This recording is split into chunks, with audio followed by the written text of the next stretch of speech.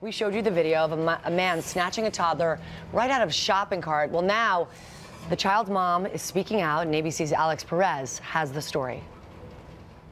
For the first time, Mom Alicia Keating is talking about the frightening ordeal she'll never forget. I immediately panicked. The whole thing captured on surveillance cameras. Her 2-year-old, always playful daughter Zoe being held at knife point by a stranger who snatched her out of the shopping cart in front of her big sister. I was frantic.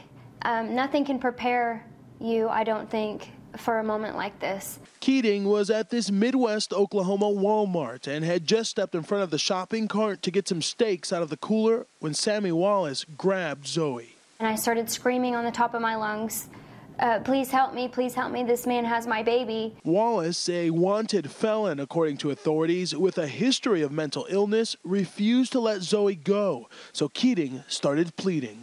I said, please don't hurt my baby. I said, we weren't unable to have children. For 3 years, I prayed for her every day that the Lord would give me a child, and the Lord gave her to me. Please don't hurt her. But Wallace ignored her pleas. The surveillance video shows one customer as he stepped in and tried to block him with a shopping cart. Within minutes, police arrived, got Keating to safety, and tried to negotiate with Wallace, even providing him a chair. That was the hardest thing to do, was to leave my baby there in this man's arms. But Wallace responded with a heart-dropping countdown, starting at 60, saying he'd kill the girl by the time he got to 0. That's when Captain David Huff saw an opportunity, stepped in close, and fired at Wallace, killing him, saving Zoe's life. Shush.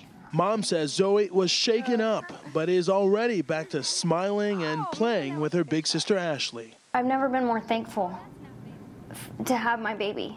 For Good Morning America, Alex Perez, ABC News, Oklahoma City.